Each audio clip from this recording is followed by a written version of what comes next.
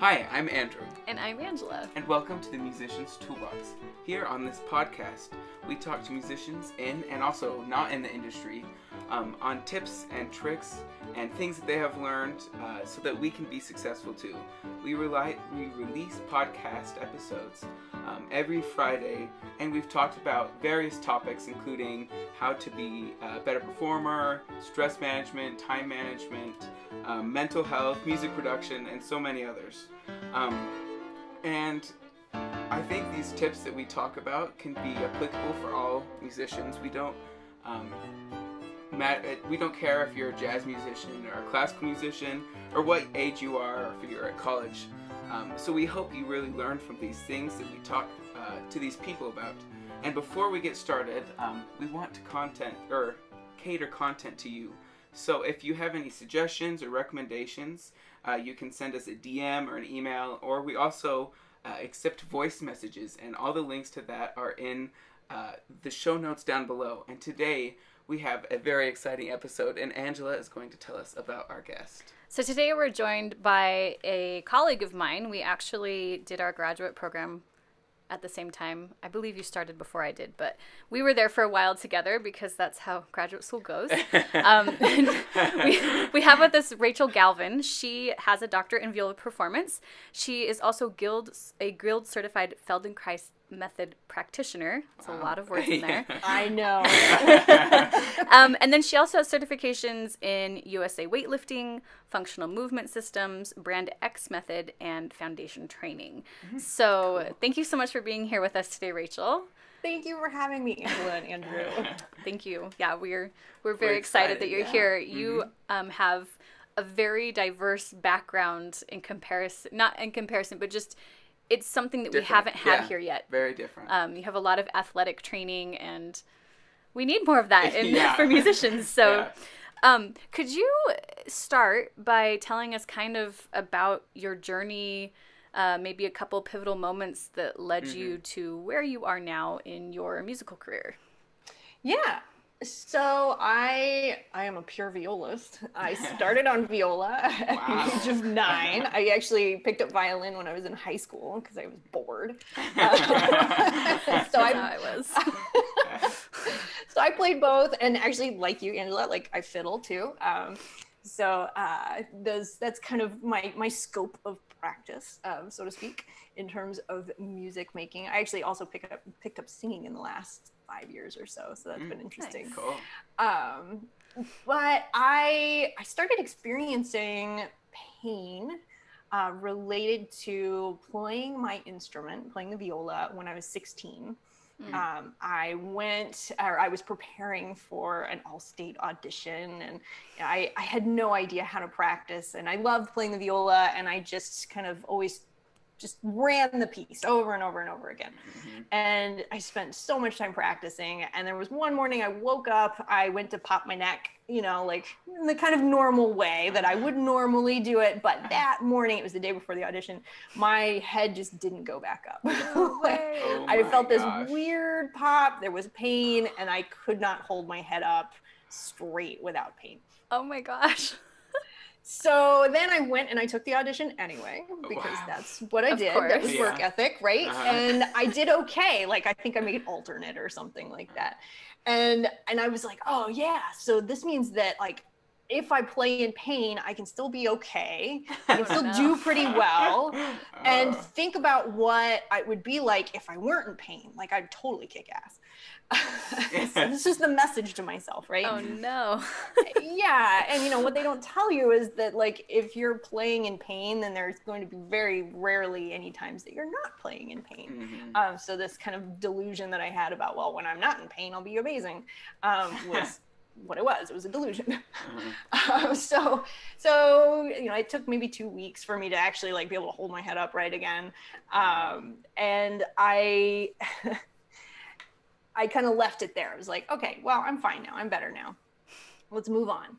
So I don't think I really had too many other problems in high school, but then I got into college. I was in a program in Oklahoma, at the University of Oklahoma, and we didn't have it was kind of a medium-sized viola studio, but I got roped into a lot of projects. Like I was the composer, I did all the composition recitals, and I had the principal chair, and I just did all the things. Like you had a concert, it's a good chance I was playing in it.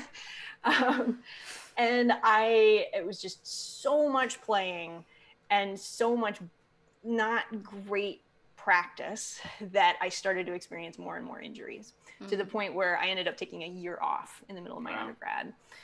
So that actually delayed my finishing my degree. So I actually took 5 years to do my bachelor's when people normally, I guess, take 4. So it was at that point, I'd seen tons of doctors and, specialists and acupuncturists and chiropractors and you name it. It's quite possible that I tried it. I was trying massage, and I was doing yoga, and I was doing swimming and Pilates and all the things. And none of it was really helping. And I wasn't getting the kinds of answers that I was hoping for from doctors. I was basically getting either you need to stop playing altogether, or this is just how it is. You need to suck it up. And as you can imagine, I was quite frustrated with those answers. So somewhere in the back of my mind, I knew that, this is not a life or death kind of injury. So this is not, medical practice is kind of pushing me off. So, I should be able to help myself. And so I went and I got my first personal training certification after I finished my undergrad. And I didn't do a huge amount with that. I was hoping to learn some things. I did. It was a good first step for me. And then I went to grad school, and I was still experiencing problems even all through grad school. And I picked up CrossFit when I was in grad school. And CrossFit was actually, for whatever reason, it was something that was helping me. It was helping me build the strength and the endurance that I felt like I needed. It was unfortunately only helping me to manage that pain. It was kind of just keeping it stabilized. It wasn't actually helping me to flourish or feel like I always felt like I was at that tipping point, right? That precipice of I could either be injured or I could be fine. But it was always that teeter-totter kind of unbalanced place. And so it wasn't until after I finished my doctorate that I was just so fed up. I was crying in a mattress store because I had told myself that if I could find a better pillow, then my neck would stop hurting. And so this poor woman at the mattress store, she was so helpful. It was a great pillow. I paid $200 for it, thinking that this is the thing that will help me because the answer. Was it a purple pillow? No, it wasn't a purple pillow. It had a funny contour to it, and it was a really cool pillow. I still have that pillow. I would probably never throw it away. But paid big bucks for that. You can't throw that away. I know, right? Yeah, this my son is going to inherit this pillow. Yeah. It will get a name as well. Well, Fluffy. Anyway, sorry. No, it's okay. It's a ridiculous story. It's we're told that we should be able to just have these quick fixes. Here's, some painkillers, go back to what you were doing. Or, here's an arm brace or wrist brace, wear this brace, you'll be fine. Or, just here's a quick fix. I need, that was in the moment, that's what I felt like I needed. I needed a pillow. And, I ended up actually seeing a doctor again, and them actually for the first time, I think I was 30 at this point, them say, hey, you know what, maybe we should do an MRI.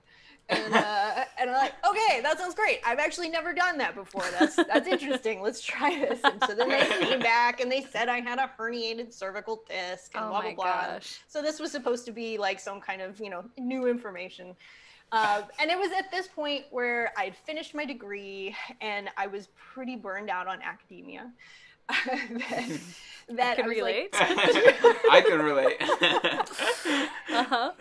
Yep. That I was I need need something new, and I need something new on different levels here.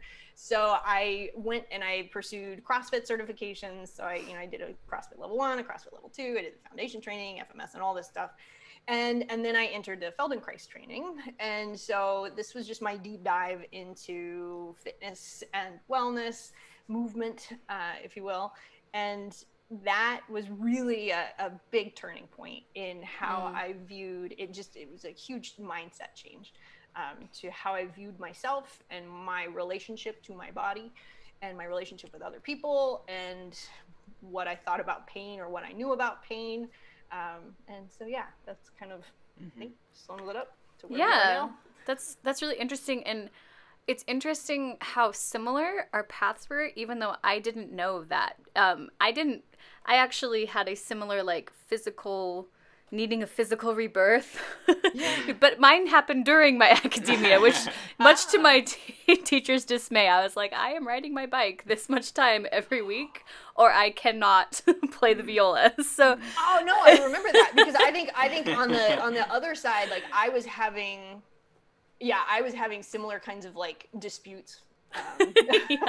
Where it's like, no, actually I need to be like lifting weights right now. That's what I feel like I need to do. Like I remember, I got a lecture because some violist had like tripped while running and broken his arm or something. It was like in LA or somewhere. It was at the time, it was, when we were in our grad school days. Got it. And that was posed to me as like, this could happen to you. No way. The irony of that is I fell almost every week when I was training, and like I had like gashes, and I still have scars from the stuff, but I never broke anything. So the other thing that is interesting to me is I hadn't thought about this before, but what is it that makes us as musicians feel like we have to work so hard? Like, and I say that, like, yeah, we do have to work hard, but it's almost like our identity is tied up in our ability to like, prove that we've put in X amount of hours. Yeah. And I think, I mean, you can correct me if I'm wrong, but I think that a lot of musicians, that's why we find ourselves in these places where we can't play anymore, because physically our body is like, peace out. Like, I'm done. So... I remember having a lesson with a violist in the LA Phil, and I got done playing like for the first time for him, and he was like, I can tell you're a really hard worker. And I remember being like, he gets me. And then he was like, you don't have to work so hard. And I was like, what? So anyway. Well, we really like to hold up that study, right? Like Malcolm Gladwell had written about it, like the 10,000 hours of practice makes you a master or whatever. And even the authors of that study have like come back at Malcolm Gladwell and said, no, you misinterpreted what we said. No like way. this is not quite exactly like what we were trying to say. And I think that there's definitely a disconnect in there. And I think that disconnect, I know for myself, there was a book that I'd read going into my Feldenkrais program that was really pivotal for me. And it was called Art and Fear. And there's like another subtitle to that, but Art and Fear. And it's like a super short read. It's like 50 pages, but it was huge for me because it really shined a light on this binary mindset that artists have. Like we're either winning or we're failing, right? Like we either win the audition or we don't, or we get into the school we want or we don't, or we get applause or we don't, or whatever. And that because we're constantly in that mode of thinking black and white, we're always afraid of failure. Like we're always spinning it towards the negative end, because even if I did okay in this, like I hit the shift this time, what happens next time? I might not hit it next time, or I made it into this music festival this time, but what about next time? I have to work that much harder. Yeah, if you're not moving forward, you're moving backwards. That's interesting. Yeah. So, And actually, I was sorry. One thing. No, I go was ahead. going to say, going back to what you were talking about with the teacher who the idea that we're going to get hurt doing these physical activities. I feel like I've been more injured by playing an instrument.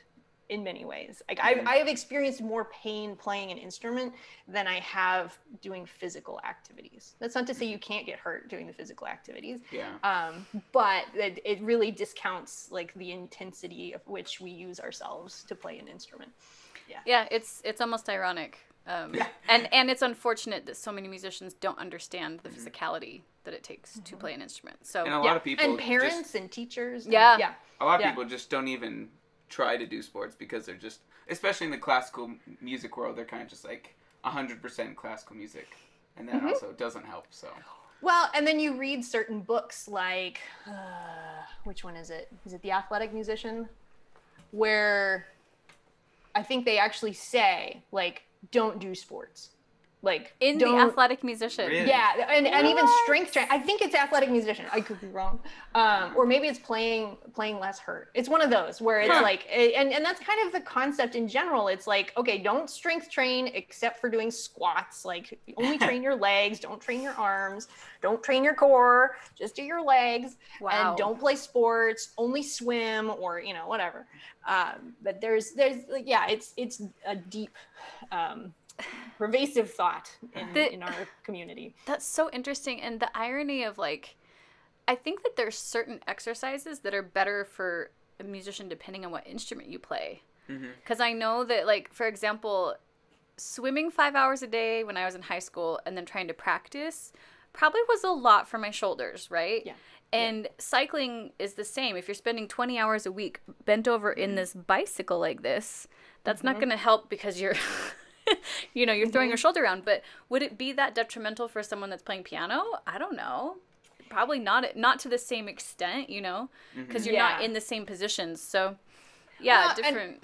And what I come back to is that it's not necessarily the what you're doing in terms of swimming or cycling or CrossFit, or it's actually how you're doing it. Because there are a lot of people that get real binary in their thinking in terms of like, oh, strength training is bad for musicians, or you should only do swimming, or whatever, and that's not helpful either. It's like get that kind of prescriptive thinking, like if you play this instrument then you need to only do these things, still is very limited in how the person can benefit, if that makes sense. Yeah, and it's also really interesting because I know that I didn't realize how unaware I was of my body until I started working with, someone who'd majored in kinesiology, and he'd trained Olympic athletes, and that he just ended up being my personal trainer as well.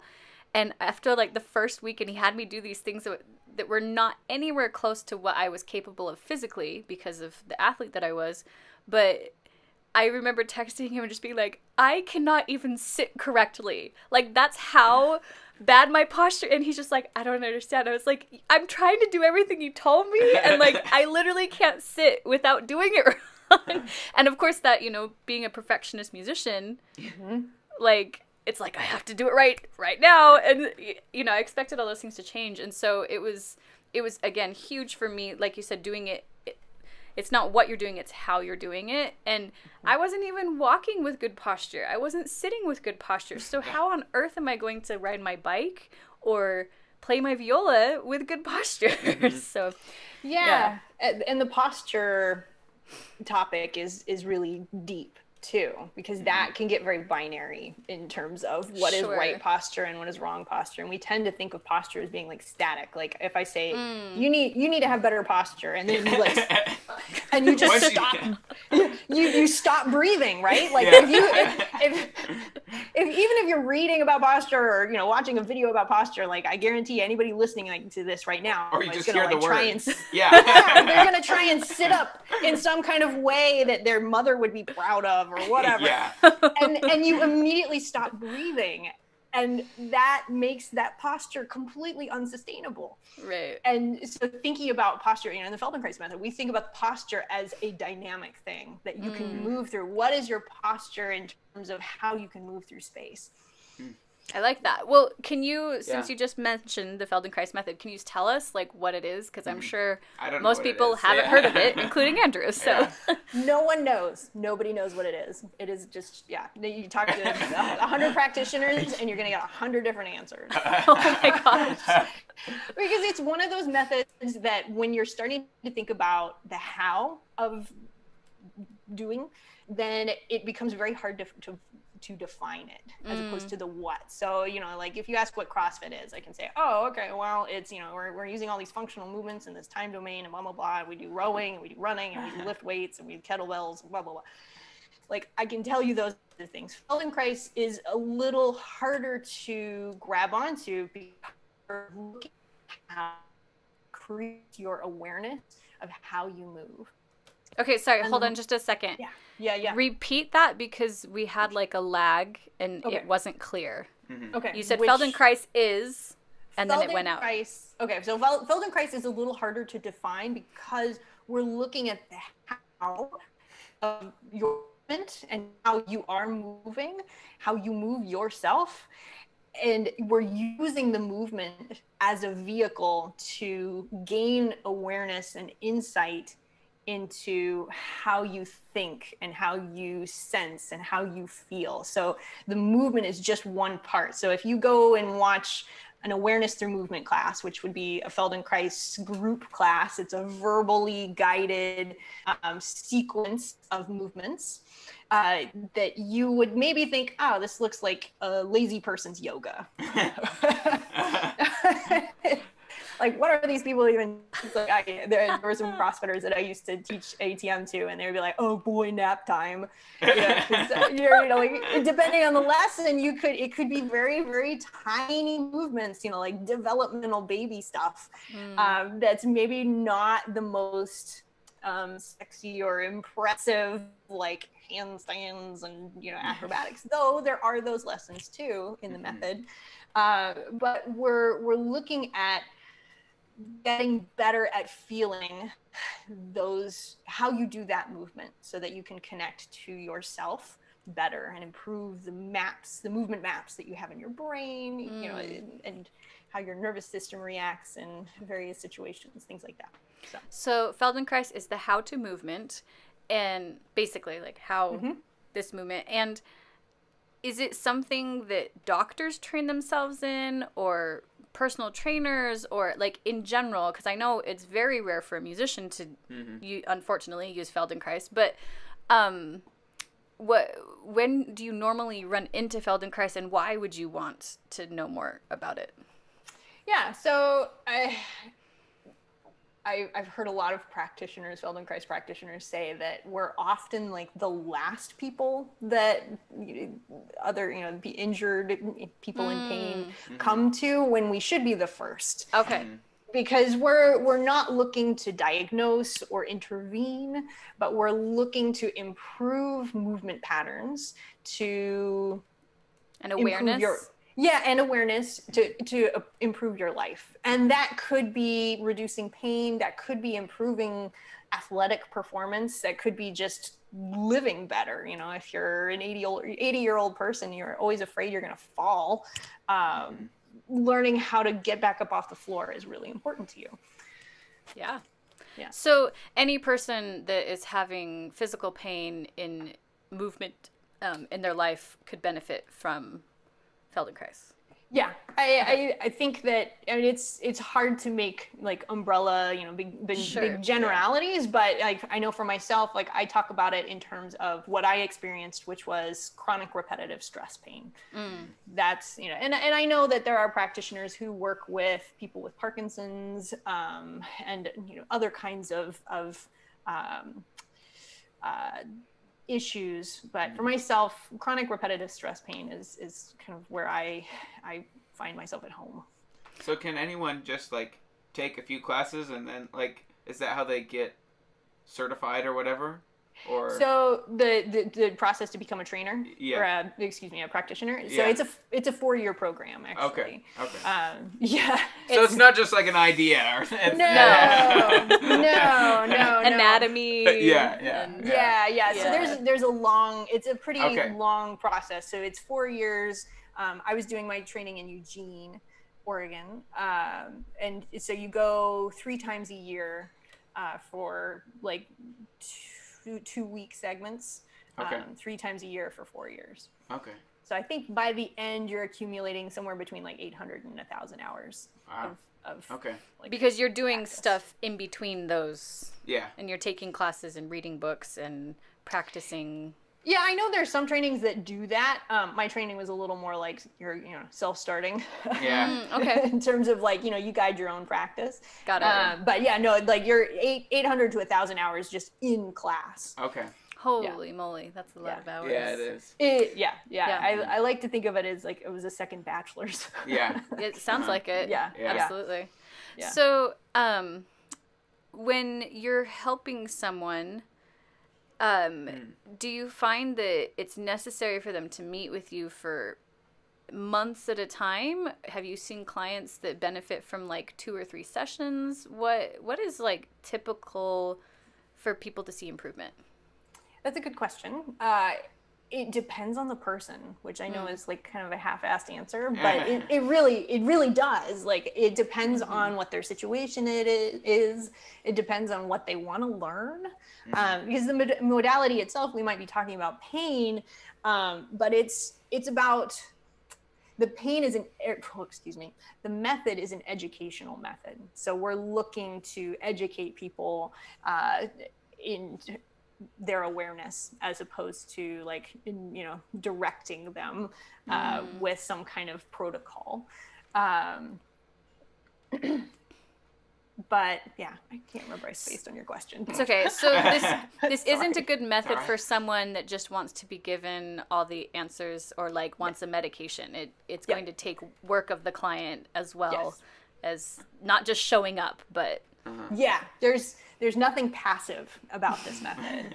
And I think that's why maybe musicians have a tendency to gravitate a little bit more towards Alexander technique. Because Alexander technique, actually, Moshe Feldenkrais, the originator of the Feldenkrais method, studied briefly with Alexander. Interesting. And so there are some commonalities between the 2 methods, but Alexander technique is much more formulaic. Like, here's your checkbox, your checklist of the things that make good posture and whatnot.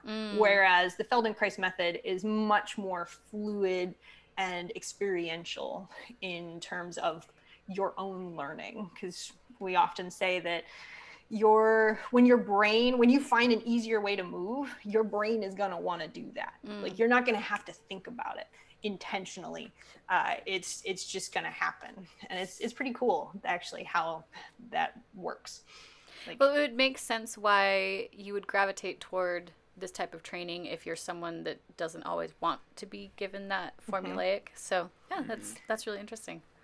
Yeah.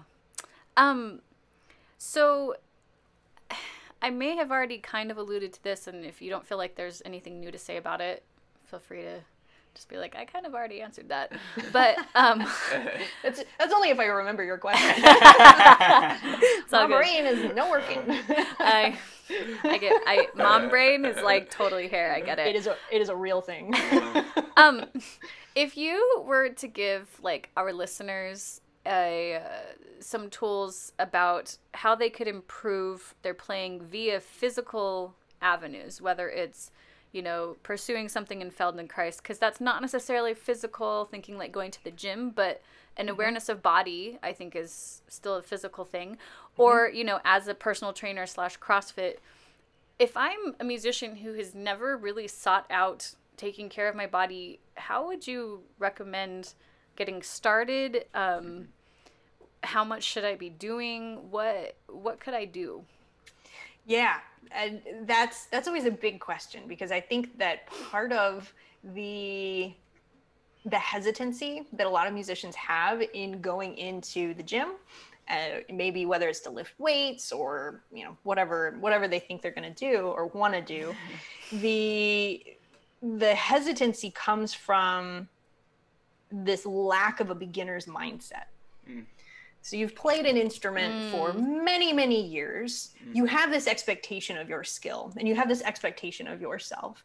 And I think musicians, we often get into this mindset that like, we need to be good now. Like, we've got a gig coming up. I got to learn this piece. I got to be good now. And that's not how it works when you're going into the gym. You have to be open to screwing up. And you have to be open to doing way less. You have to, be open to just doing the bare minimum to learn the skill. You kind of have to remember back to the time when you were first learning your instrument. Like, what was that like? You weren't playing Paganini in your first year of playing the violin, right? Like, that's just not what we do, or most of us do that. And if somebody does, they're an outlier. Like, we're not gonna let's just separate them from the pack. That's good for them, great for them. I'm happy for you, but the rest of us, it took us many years to get to Paganini.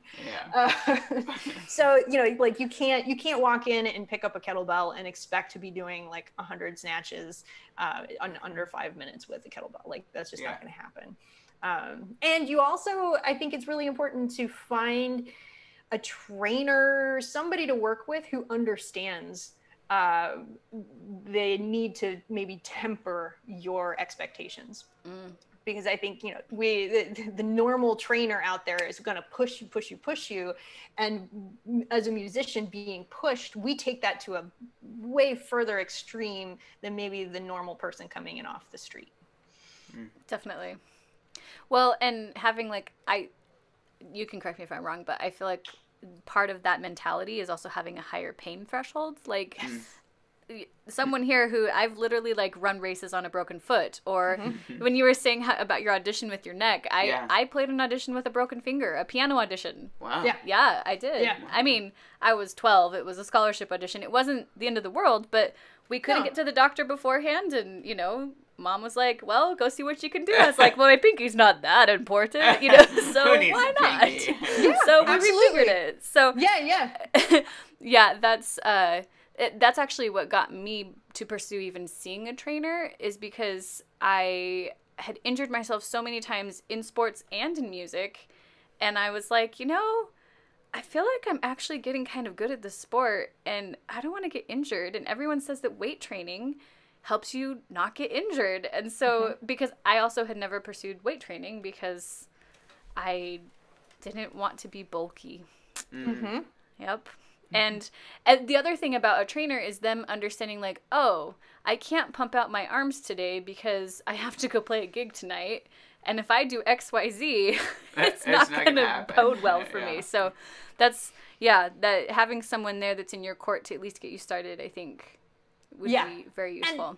And who's open to listening to you, because I've totally worked out with broken toes before. You don't realize how important those toes are until you're doing burpees. Or you're trying to run. You're like, I don't need my pinky toe. I don't need toes to run. And I've had coaches who would actually yell at me for not wanting to do some part of the CrossFit workout that day because I had a recital to play that night. It's like, I'm sorry, I'm going to abstain from this right now because I have to play this hour and a half long recital tonight. So I'm so sorry. I'm not going to do that. And like, what? They're like, what? You're going to stand for an hour so you can't do that. Explain that to me. I'm just kidding. Good to know. Okay. So I know that you have, I'm not sure what you call it, but you have a method. Is it called Mind Felt Method? Is that? Yeah, Mind Felt Methods. Yeah, Can you tell us about that's the name of my company. Okay. So that's just kind of my thing. I don't know. It's funny, nobody's really asked me about that before. It was, I was looking for a name to represent myself online, and it just kind of came out of like wanting to have that. And so I like the mind felt in terms of that we're feeling, but we're using our mind, right? Like that we have this tendency to separate the mind and the body, and then talk about the mind-body connection. And it's really kind of a fallacy. Like the idea that our minds and our bodies have ever been, like talking about them being connected means that at some point they were separate. And they've never been separate. Like your mind and your body have always been together. Like you are you. And, sometimes it's helpful to use the word body and it's helpful to use the word mind. But, like we get very dependent on separating the body from the mind. So I think that's a cultural thing. Yeah.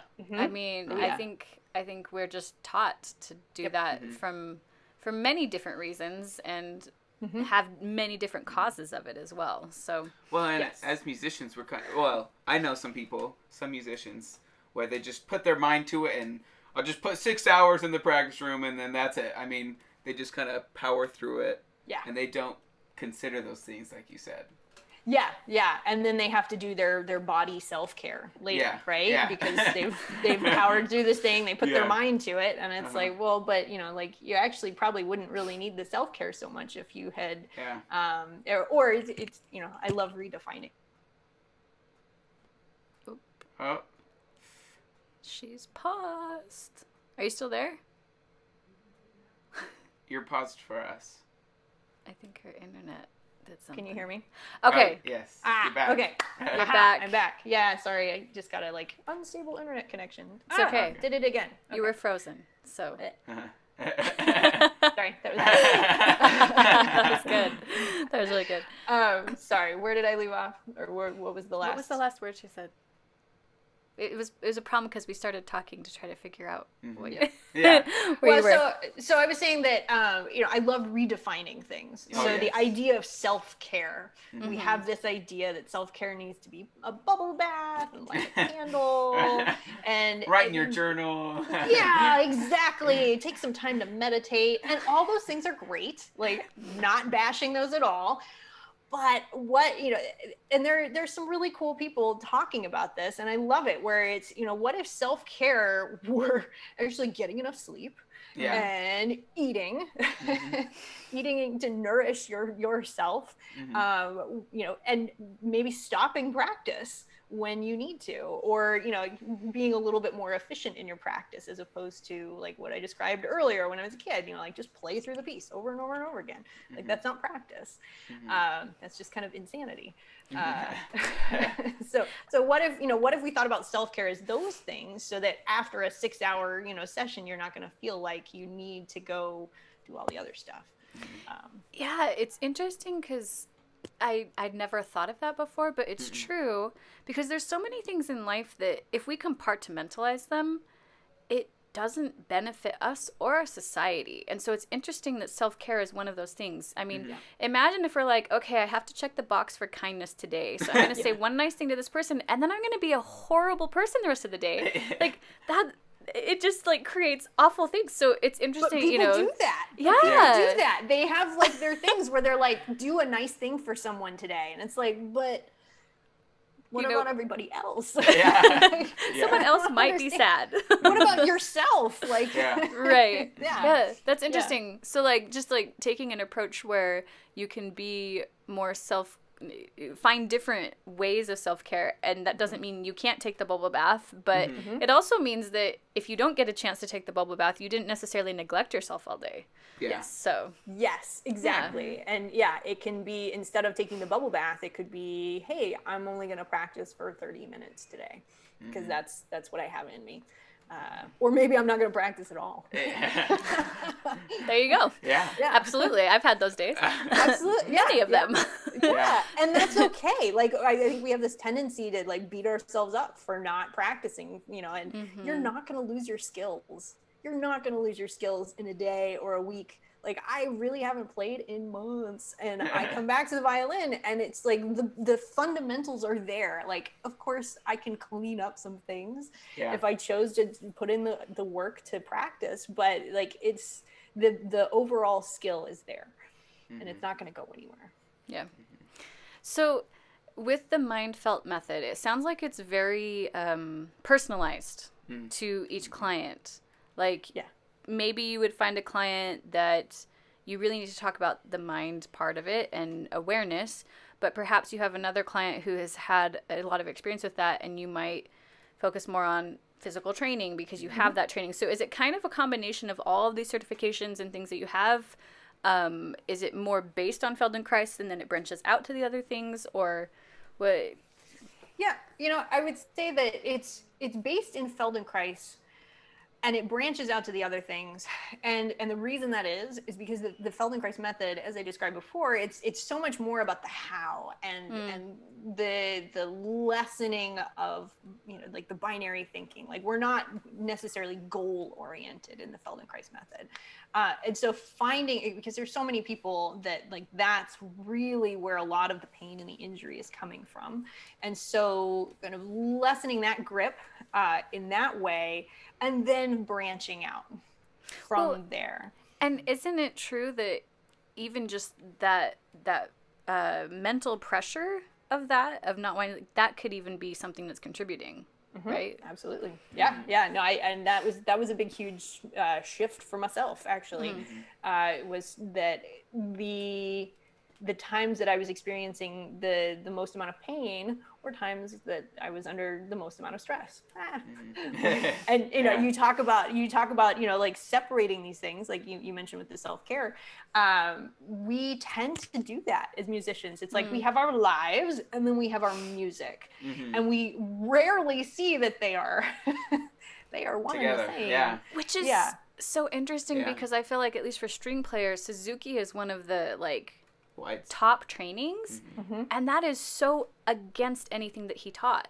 The whole idea of Suzuki is that music is learned just like any other language, and it's just a part of you, that it comes so naturally. So it's so interesting that even in the string world, we've come so far away from that, when so many people come from, at least that's what Shinichi Suzuki intended when he first started his method, so interesting. Yeah, I've never dove in, whatever. I haven't done much with the Suzuki method other than like play through the books when I was a kid. So I'll have to look into that. That's really fascinating. I'm reading right now his Nurtured with Love. It's the first book. If you ever do any kind of Suzuki training, they make you read it. That's what I'm doing at the end of the month. So very cool. Surprise. That's awesome. I'm gonna look up that book. Because I also never was I played Suzuki books, but I never did the training. Yeah. But yeah, it's been very eye-opening to me. I've found that every time I find something about Suzuki, it's actually not what I thought it was. So in a good way, different. In a positive way, in a positive way. I grew up in Suzuki method is, kids that play beautifully and can't read music, and same. And there may be some truth to that, but just like the whole idea of what Shinichi Suzuki wanted and what his vision was, it's very different from, I think, what some of it has become. So it's really interesting. But anyway, that's a huge tangent. I'm sorry. But that's fascinating. Yeah. It just made me think of it because of what we've been talking about. Because I wonder about the development of the books, because the books have given us basically a checklist, right? Yeah. Right. You need to know these songs before you go to the next level. Well, yeah. So here's something that's interesting. He told a story in the book about two of his students that were very accomplished as 15-year-olds, and the radio station called him, and they wanted him to have some of his students perform. And he found out about it months before it happened, and he waited until the day before and told his two students, "You are going to go play the Bach double." And he gave them the music and go learn the music. And they went the next day, memorized. Wow. Dang. That's how high their playing level was.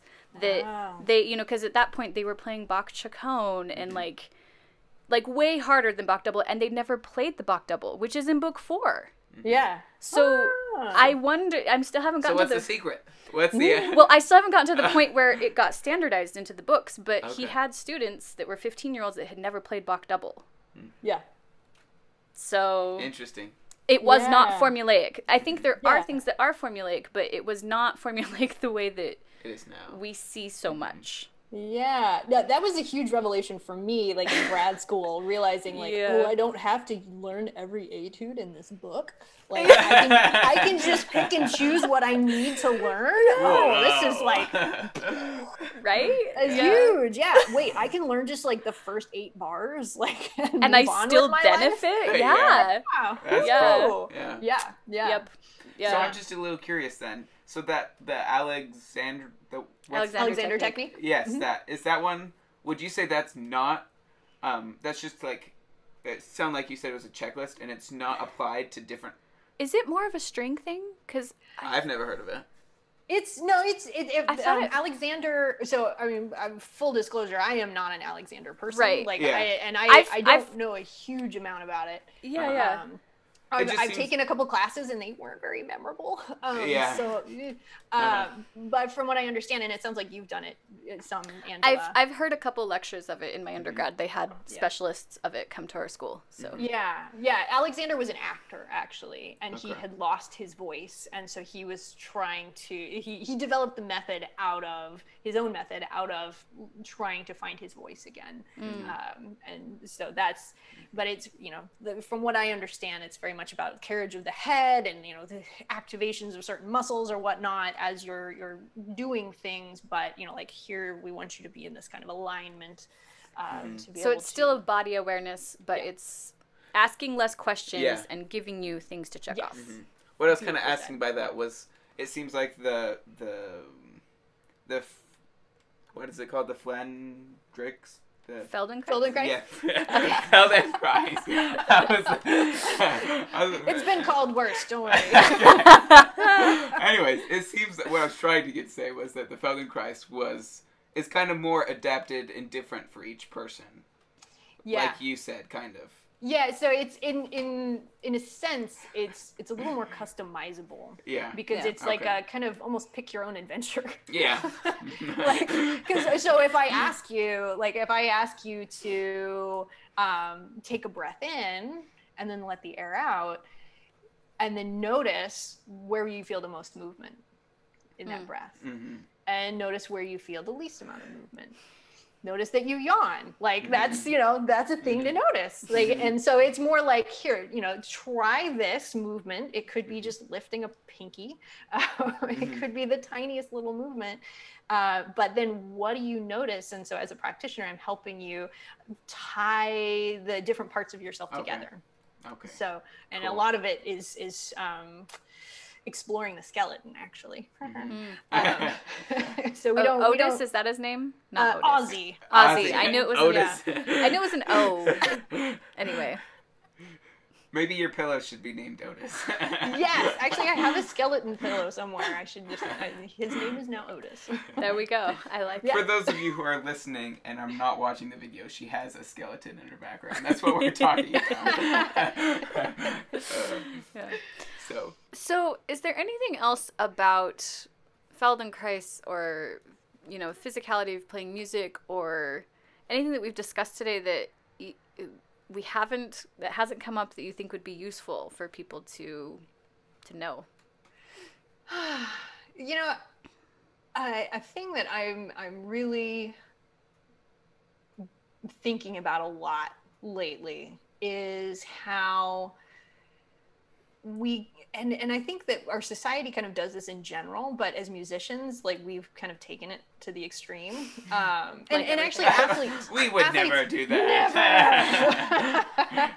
But athletes actually do it too, where we start to think that everything we do must be of benefit to your playing. So okay, fine. I'll take your Feldenkrais class, but how is it going to help my playing? Or fine, yeah, okay, I'll lift weights, but how is it going to help my playing? And I mean, I say that a little more aggressively than most people ask that question. However, I get this question. You take somebody through a lesson and they say, okay, this is great. I can turn. I feel great walking around, but how does this help my playing? Like, what am I supposed to do with this? How do I take this into playing? And I think that we need to start as a community, but just as individuals, looking at ourselves as just human beings and that not everything you do has to directly benefit how you play your instrument. Like the indirect benefits of things are huge, but then just improving yourself as a human is huge. What?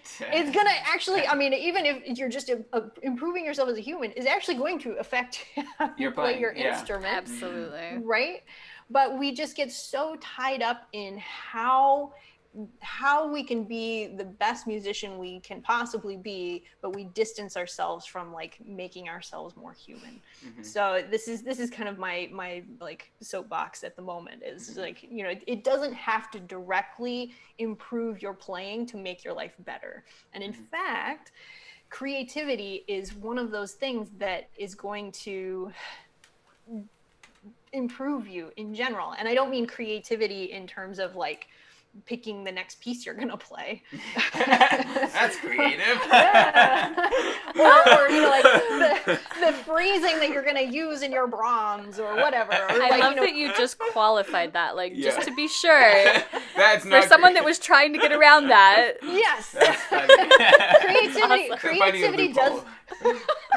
Creativity does apply to fingerings and slurs and bowings and all those things, yes. But what I mean is creativity in just exploring your humanness. And, you know, what can you do? Like, what kinds of work can you do with your hands that isn't playing an instrument? And, you know, challenging yourself in not the ways that, like, you need to go, and I hate using the word challenge because people start to think like, oh, I need to like muscle into it. But like, you know, you know, go appreciate nature and, you know, just get outside and just do other things. Get away from your instrument because you're not going to lose that facility. Like I said earlier, like getting away from your instrument for a little bit of time is not going to hurt your progress as a musician. Actually, I guarantee it'll help it. This is a topic that has kind of come up on various interviews, and it's really unfortunate that we don't understand exactly what you're saying as musicians, because really what people want to listen to is our humanity. They want something human to connect with. And so if you're an empty human, your performance is going to be that way too. So I think that's huge. I'm so glad that you touched on that, even though it's not even 100% everything else we've been talking about. But I guess it is connected. Well, so. and it's that quote that you brought up a few episodes ago about from Yo-Yo Ma that he says, "I'm first a father or a husband." I'm first a human, second a father, third a musician. I heard him lecture one of the times he came to Santa Barbara because he's there like every year. And that was one of the things that he said, and I was like, no wonder people love him. Because that really is what he's exuding. Oh yeah, but you watch him play, and he's like, you watch him play Dvorak, whatever, you know, and he's like playing a duet with the oboe, like he's literally playing a duet with them. He's like turned, and like, you know, the movement that he has is amazing to be able to like turn that way. Like you ask a lot of cellists and they're like, you want me to do what? I face this way. That's really funny. Well, so hearing some of the stuff you've said today also as well, just on I guess personal note, a lot of what you just said in this past comment also is very similar to the things I've been reading in the Suzuki book. So I think you would really enjoy it. I'll look it up. Yeah, it's similar. You know, he had a parent come to him once and said, "Is my child going to amount to anything in violin?" And he's like, I don't answer those questions because I'm not teaching them to make them become exceptional. I'm teaching them to make them a good human, essentially. So I think you'll be pleasantly surprised. Love it. That's cool. But the last question I have for you, I actually don't think I gave you a heads up on that. I'm so sorry about that. This is when we like to ask everybody. So of all the things you've accomplished in your life, and this doesn't have to be based on your career or anything, but what do you consider to be your greatest accomplishment?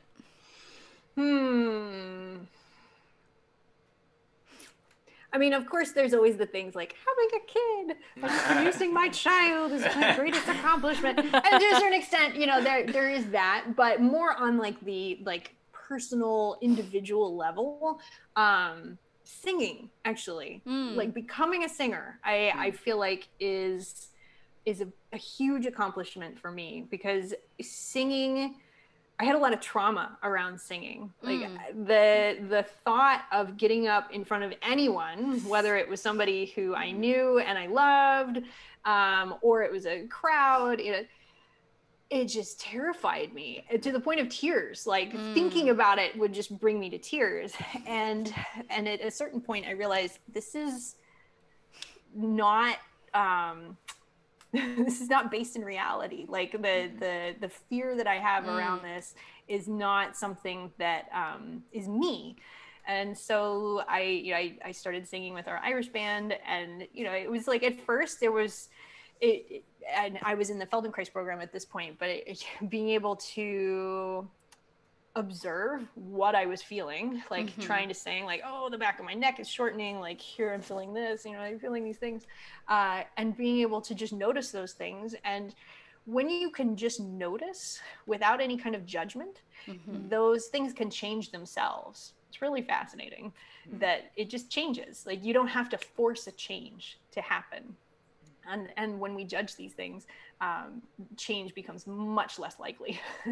So just objectively noticing what you're feeling makes that change possible. And so kind of working through those things, and then getting to the point where, being able to go in with a new song and like just not give any shits about what the outcome is going to be, with this song. Like, I don't care if it goes like, a train wreck. This is fun. I'm having fun right now because I'm enjoying having my own voice. Right. And yeah. That's cool. Cool. And finally, to summarize this, it doesn't have to be anything new, but what are some tools that musicians can put in their toolbox?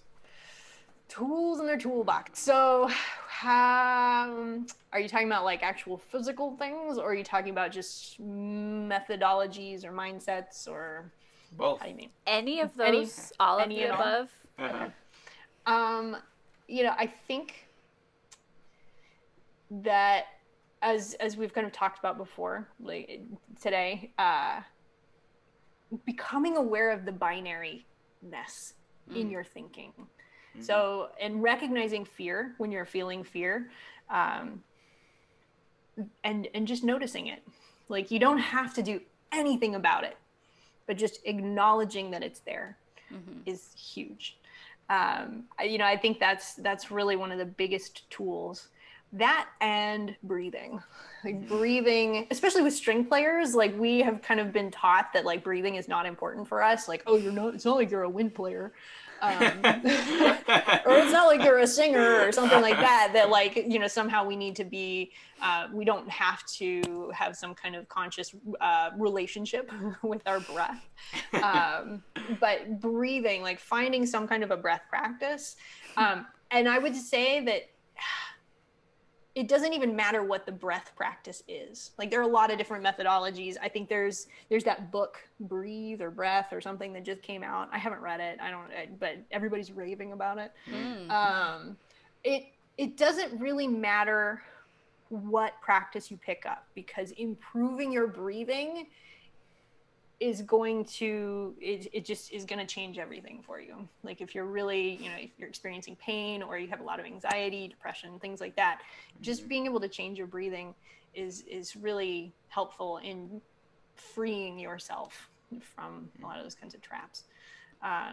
So yeah, even awesome. Just taking the time to sit down and breathe in for 4, breathe out for 4, a couple rounds, it's huge. That's great. Yeah. Thank you so much. Yeah, it's been great to talk to you. This has been awesome. Yeah. Thank you for making the time for it. I know it's been a crazy week. But yeah, very crazy. We've really appreciated you making the time for us. So. Oh, well, thank you so much for having me. It was so good to see you again, Angela. It was nice to meet you, Andrew. Absolutely. Nice to meet you. What a great interview. Thank you so much for listening and watching, and we truly hope that you have found some tools to put in your toolbox. Our podcast, as a reminder, can be found on various platforms as well as on YouTube. Once again, feel free to send us a DM or voice message with anything that you'd like to see in the future. We often post announcements and upcoming guests on our social media, so if that's interesting to you, you should go and give us a follow. Yeah, we would love some follows. And lastly, while we do love doing this for free, podcasting is not free. So if you really like what we're doing and have gained some value from our show, there are a few ways that you can support us. You could share with your friends. You could rate and review. And subscribe wherever you listen to podcasts. You could also shop our merch, which you might have seen in our YouTube videos, or become a supporter through a donation at the Anchor Podcast link in the show notes below. Thanks for watching. See you later.